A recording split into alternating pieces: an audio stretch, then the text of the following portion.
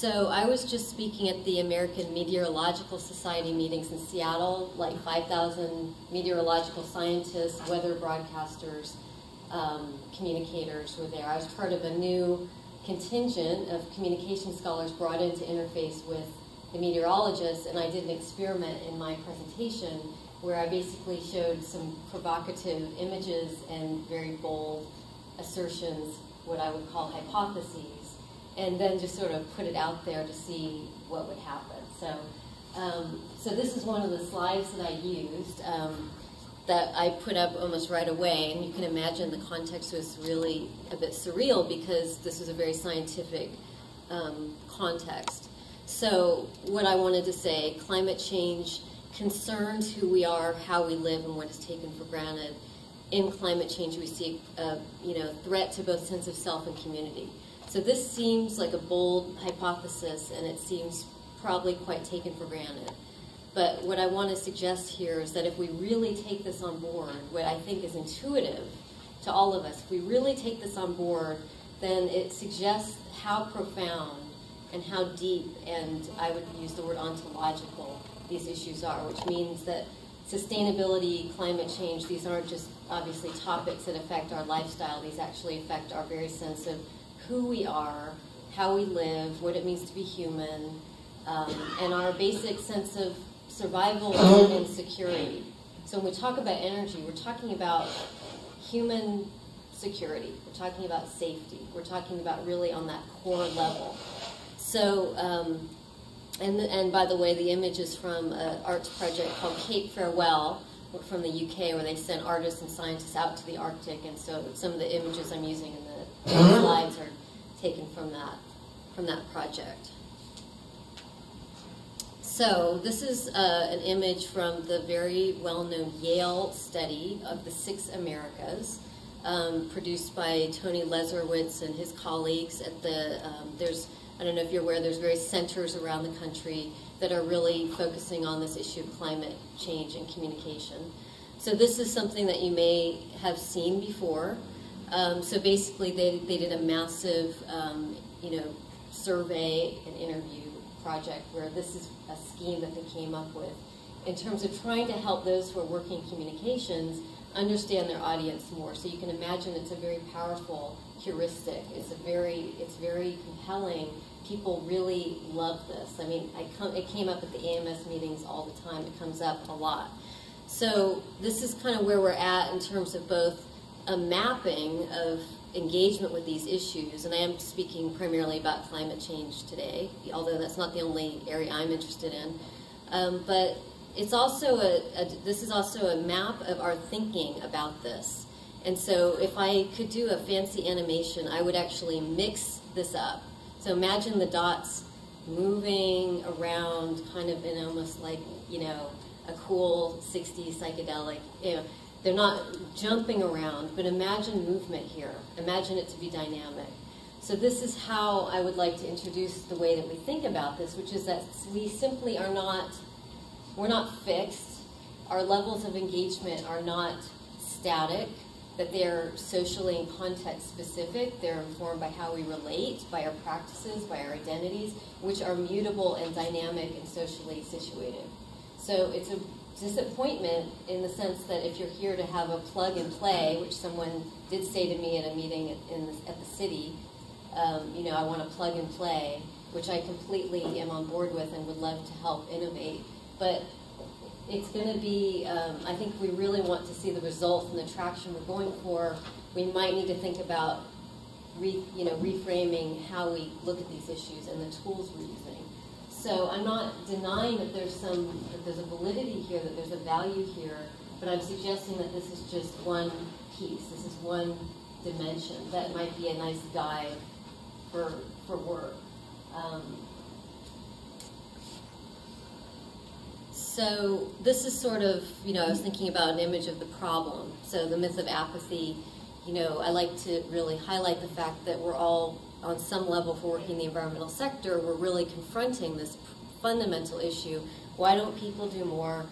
you know, the public is apathetic, people don't care, they want their SUVs, they want to go to the malls, people, you know, it's just this prevailing mantra that is incredibly depressing and dispiriting and disempowering for those working in this area, okay? So again, has to do with the reframing, but I want to acknowledge that there is a reality, you know, that this is something that you can actually go and see and feel quite viscerally, you know, if you just step outside, you know, and you go to a mall or whatever, you know, that this is the outward appearance, is this problem of inertia, lack of engagement.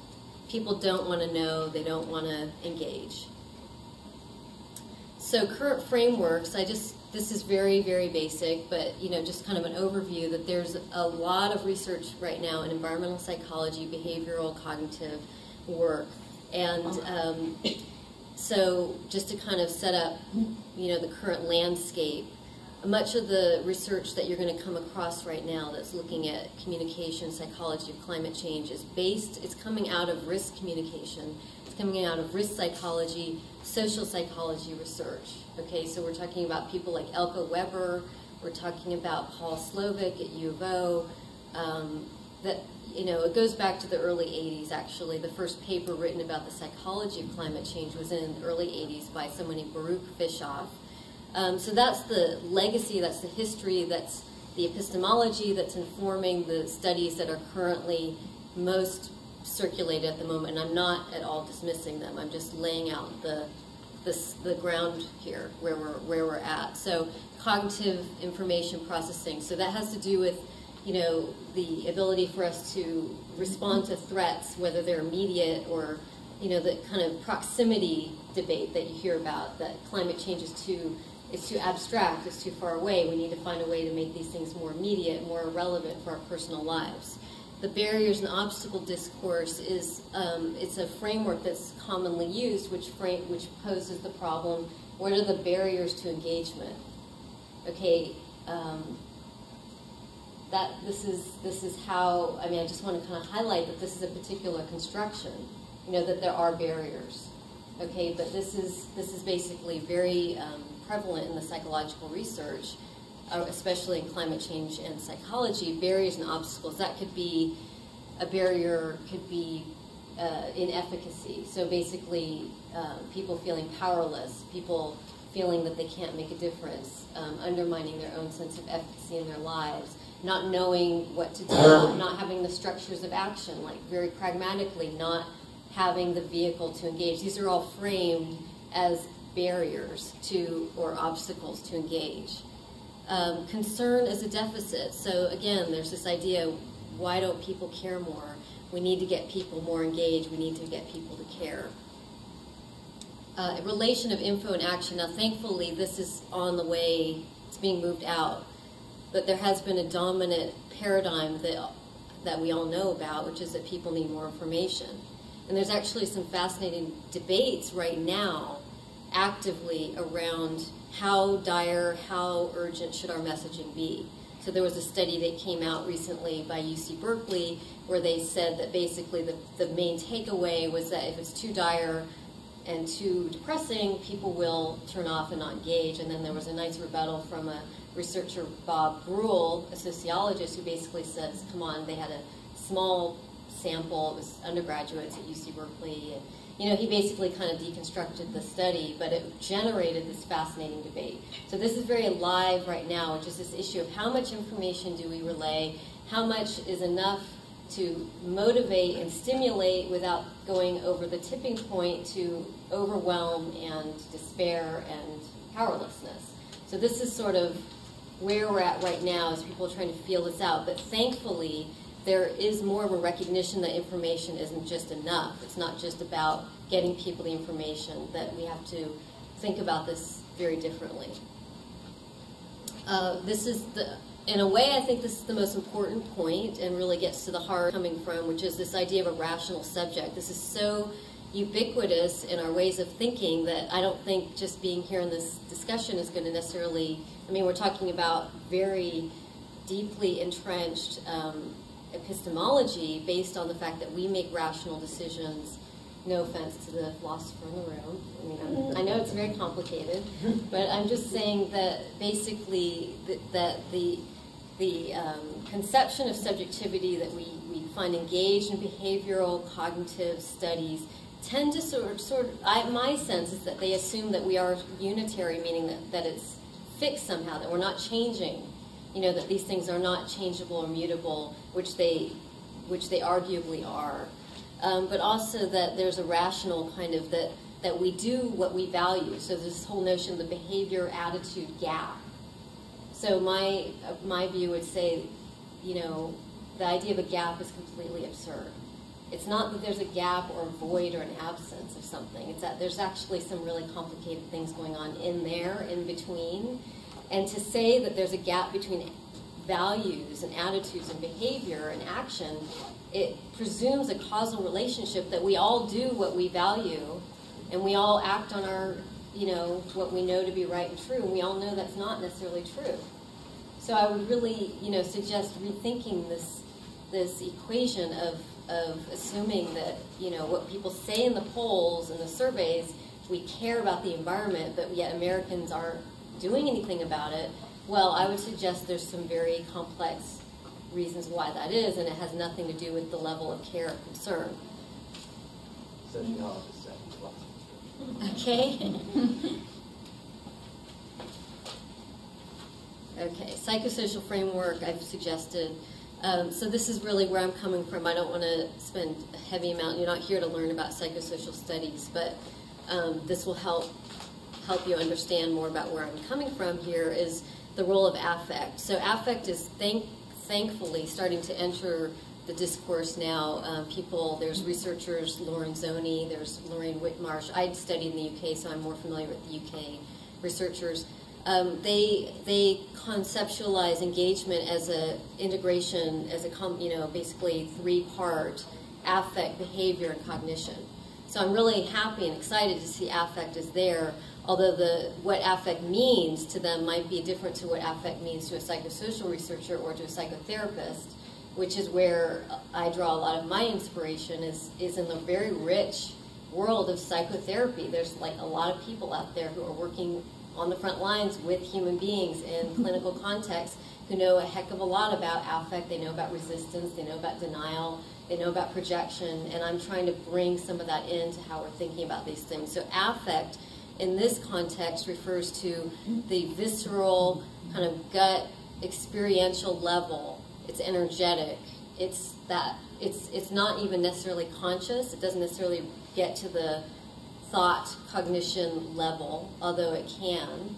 And I'm not suggesting affect is sort of out there floating around and without a social context. Affect is also social, as I would say these other things are. It's not sort of just something locked away inside of us.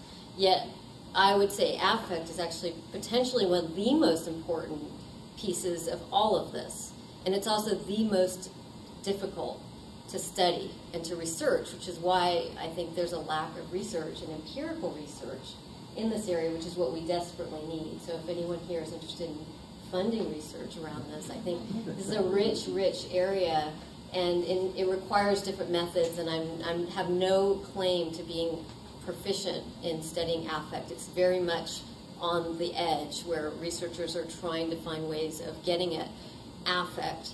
And affect often means unconscious dimensions. Subjectivity is multiple and fluid. This is coming out of kind of a more post-structural idea of subjectivity as something that's not fixed, rational, unitary. If we want, we can talk more about that later if that's not clear. That we're not self-evident, so when you ask people in an interview or a survey or a poll or a focus group is not necessarily what is authentic or true for them, and it doesn't mean that people are lying. It means that none of us are immediately wholly accessible to ourselves. Okay, so that's a really important piece in terms of the methodologies that we use. Understanding how we engage with these issues, unconscious responses, you could say are what inform defense mechanisms. So when we think about denial and projection, there was a piece that was in the New York Times .Earth about about this idea of the myth of apathy and psychoanalysis, and people really went after me because they thought I was, and actually they were the climate skeptics and deniers who felt very upset and hostile and angry that I was basically suggesting that they were in denial. And I mean, it was just, it was a mess. But I'm not... Perfect example. Yeah, so it was sort of, some people felt, okay, that vindicates the whole point, but that's not my interest in calling, pathologizing people. What I'm trying to say is that there's very good reasons why we engage in strategies that we all recognize as denial or projection or splitting, where we're kind of simultaneously aware of two different things or more than one thing at the same time. I'm flying the Arctic, global warming, I have to fly. I mean, this is just part of human experience, and a lot of this is on the unconscious level. Denial is socially produced, and this is really a reference to Kari Norgaard's work. So Kari Norgaard is at Whitman, but she's actually moving soon to, I think, U of O. And her book coming out soon is called Living in Denial. It's based on ethnography she did. She's a sociologist, I'm not. But she's interested in how denial is socially produced, and she did her study in Norway, and it was a really sensitive, insightful study. And actually she was here, so some of you may have seen her speak. We had her come out for the Public Humanities Center. Anxiety, so this is the point about defenses. Anxiety leads to defenses. This is, for me personally, the core of what I'm trying to suggest is that these issues make us deeply anxious. I always feel weird saying that because it seems so obvious. But anxiety leads to defenses. Anxiety is something that I think psychotherapists, people working in clinical contexts, know a lot about, okay? So this is, I think, really, really important. So I thought it might be nice to give you a quick detour into my research study, because I find that people tend to want some sort of example of what I'm talking about. This is a study, it's not a case study in the sense of a campaign, which I think is what you all probably really want, and I don't quite have that. But I have a research study where I went in to the Great Lakes. I was funded by a communications firm, so I was told I had to engage with the Great Lakes in some way. That was the only remit. So I went to the Green Bay, which was ecologically troubled. There was a small group of environment. So basically, this was a place where I could study this idea about apathy and lack of engagement, because there was a small group of very committed, passionate environmental scientists, advocates, educators, and they felt very beleaguered is the word I would use. Just why, trying to get people in this community to do more to repair and restore and respond to both climate-related issues, the water, the air, and so forth. I used a survey, so I partnered with a market research firm that generously let me have access to their database, and I administered an online survey to their whole database in Green Bay. It was about 3,000 people, and I had quite a high return rate on the responses. I'm trying to remember what it was. I think it was 18% or something like that. And then within that, I designed the survey, and this is something I'm interested in working with organizations on, is I designed the survey as best I could, given everything I've just been talking about, to try to capture some less straightforward information. And one tool or one way I tried to do that is to have people, reflect on how often do they think about these issues, do they talk about them, what do they read, and so forth. But really, for me, the key was how often do they think about environmental issues? And I provided a spectrum of, never to frequently. And I immediately ruled out the frequently and the people who read environmental literature. And I went for people who seemed to have some level of awareness and literacy, so they could at least fill out small, short answers, but would appear from an environmental perspective to be apathetic or not engaged. And I used a psychosocial methodology which involved doing in-depth interviews, 3 per person. So the important thing is that I didn't just do 1, I did 3. And a lot changes and happens across 3. I could have done 7. You know, if I had people working for me, I could have done a number of interviews. Some researchers in the UK do 7 to 10. I organized the interviews in a very open, free associative way. I used prompts. I mean, I don't want to go into it too much. So basically, I designed them as best I could to set up a context where people could speak very openly and not in a very directed way. So I never asked directly questions, what do you think or how do you feel about the environment, ever. I mean, that in this perspective, that would be counterproductive, because then you get the kind of response, the kind of quick hit. But we would get to all of that by going through the side. So it's sort of like, I think of it as a lateral or a side approach. Tell me about where you grew up. That was my opening question. They knew I was interested in the environment because they had to do an ethics consent, so they knew that. And that was just enough for them to immediately start providing these narratives and rich memories and, you know, really compelling information. By the end, we did get down to this. So this is an ad that had been circulating in the Great Lakes by a coalition called Healing Our Waters, or healthylakes.org. And so I had seen the focus group footage for generating this ad. I had my own feelings and thoughts about how those were handled and conducted. I was interested in just bringing this in. At the end of the 3 interviews, the last thing we did, I would present them this image and I would just ask them to, what comes up for you? Not, what do you think? Not, would you go to the website, which is what the focus groups, of course, want to know. Would you go? So, yeah, I'm interested, would they go? But really, I'm going to say, what comes up for you? And then immediately, I would say 10 out of 10, they would use this as a prompt to start telling me how they conceptualize their environmental identity. You know, I'm not an environmentalist. I would never join a group. You know, I feel really scared. You know, they basically, without my having to even ask, they would do it. So this is, again, just a super basic summary. What I found in my huge amount of data, as you can imagine, 30, sort of a narrative analysis. I didn't use software. I didn't code. I basically looked at the themes, the characters, the plot lines, the affect, environmental objects, so the boats, the beach, you know, whatever they talked about from the environment that seemed relevant. But really what I want to say is that I found strong narratives of concern and care. Remember, this is a group that really did appear to be not caring too much.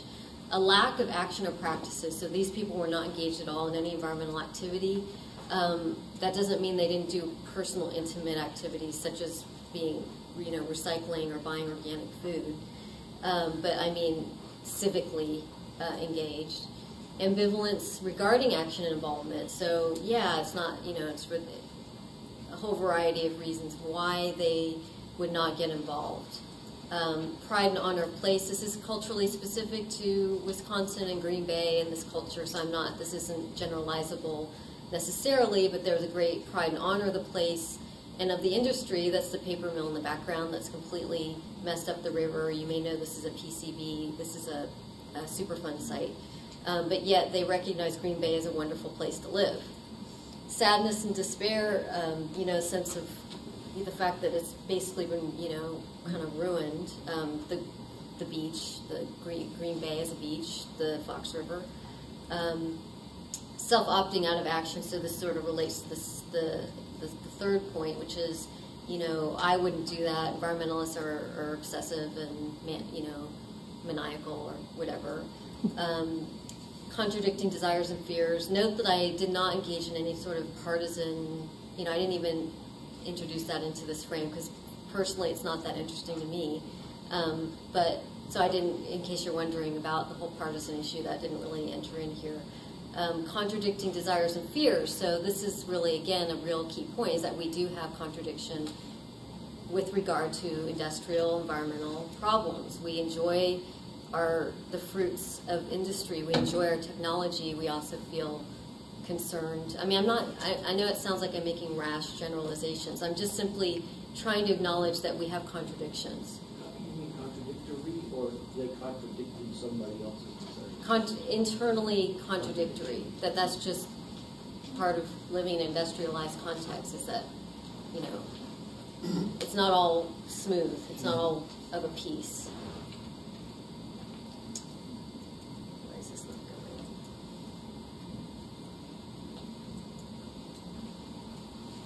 So what's the takeaway? I hope no one's offended by this New Yorker cartoon. Someone told me they thought it was too Christian, but anyway, so what's the takeaway? And this is,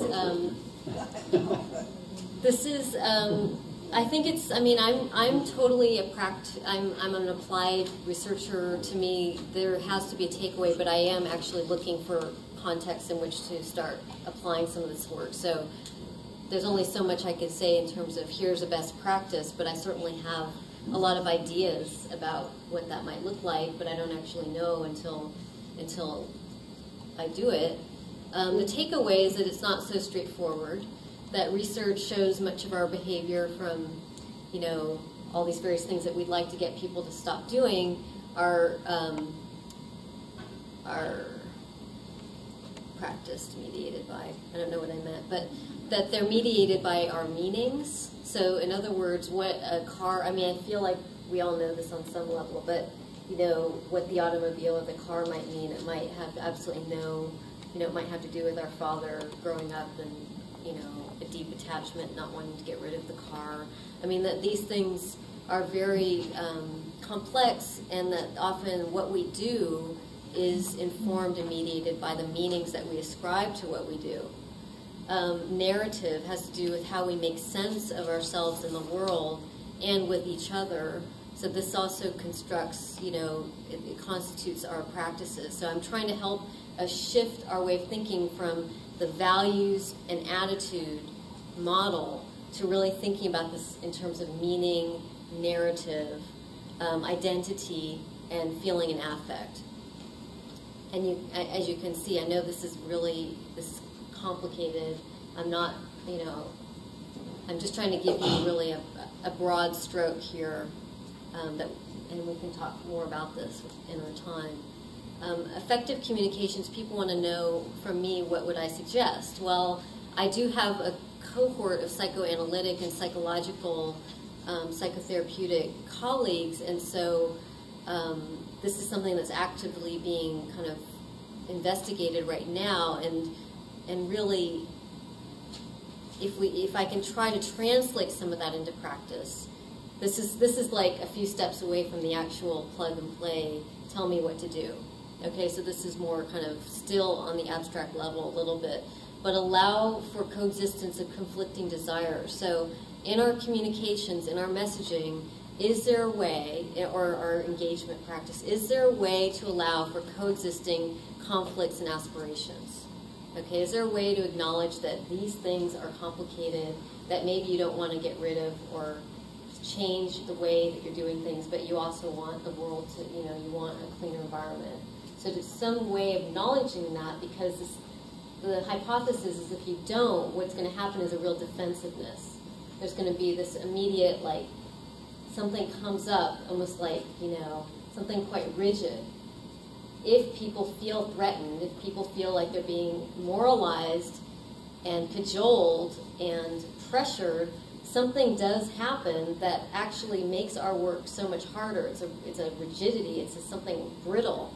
And so what I'm trying to think through is how can we soften? How can we actually support what is there? So this, again, is not a deficit model. It's really wanting to support what is already there that needs to be channeled and supported. Okay, so I don't know what this would look like if you're trying to run a campaign for carbon reduction in Lake Oswego, or, you know, I don't know. I would want to work with some other people about that, and you know, people who are skilled in PR and marketing and communications. You know, I would want to explore that. Address potential anxieties at the get-go. This is my fantasy, is like an ad or some campaign that basically says, yes, we know that this is scary. We know that this probably makes you feel anxious. I don't mean literally, but somehow suggests that.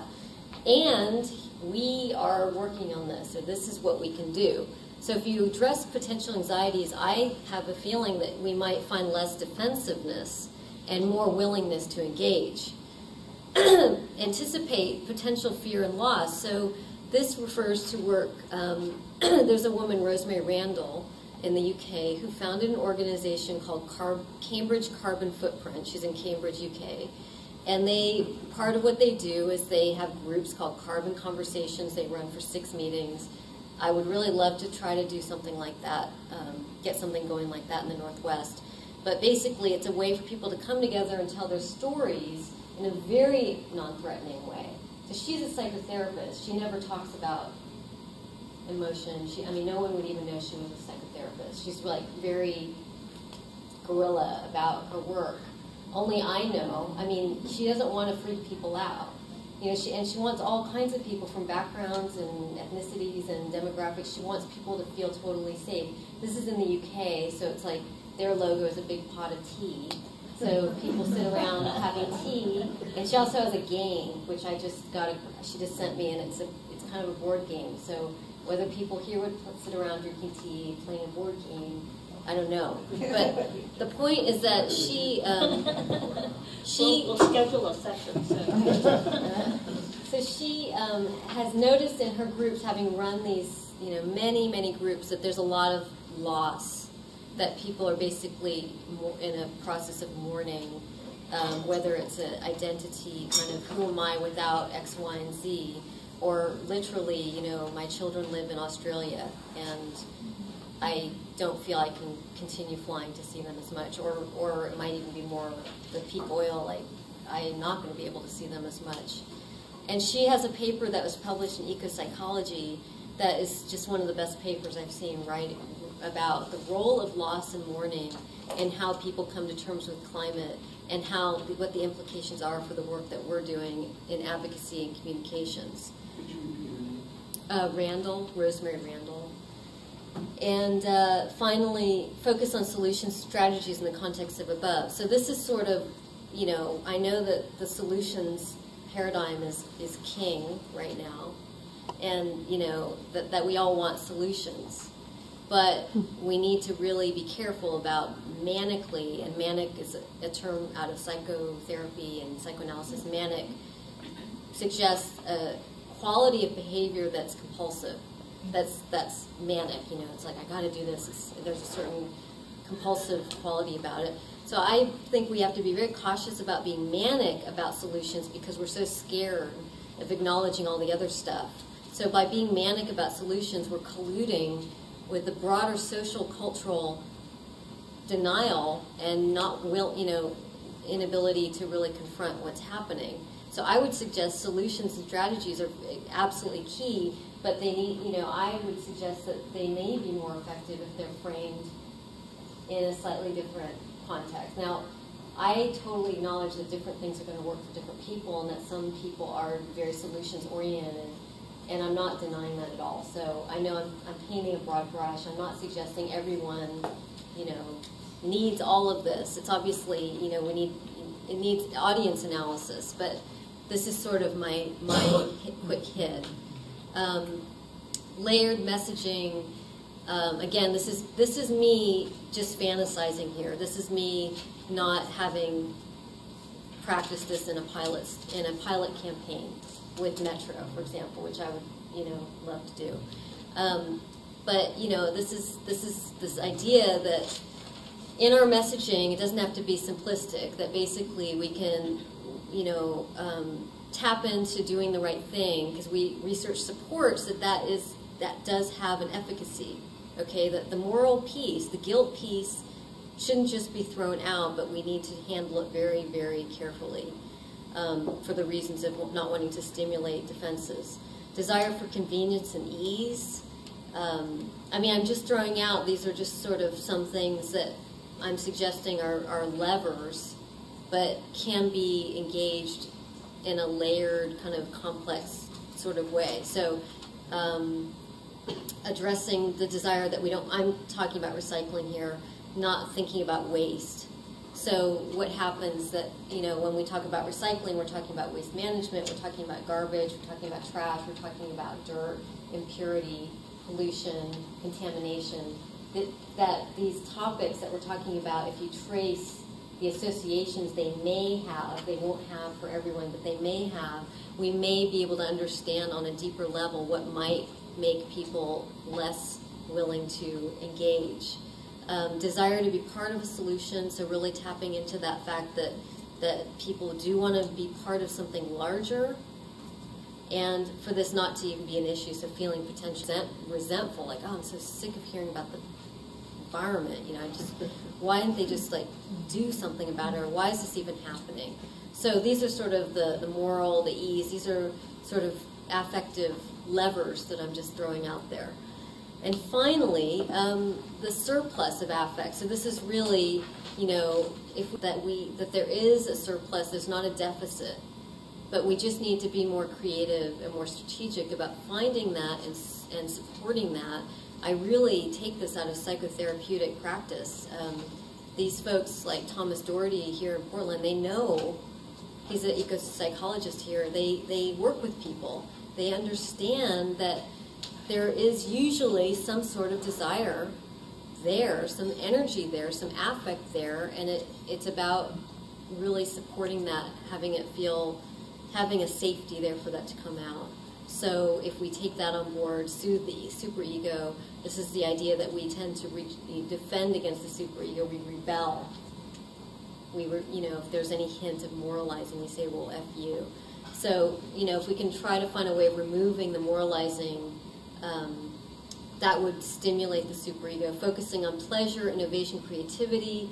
There's an artist who the Center for Public Humanities brought out twice now, Natalie Jeremy-Jenko, she's at NYU, and her work really, really like opens us up wide open that people, you know, need pleasure and playfulness and desire, and make this fun, make this, you know, it's provocative because, you know, it's like, when are you going too far and making this too fun and too much of kind of a art project or whatever, but I think she's absolutely onto something.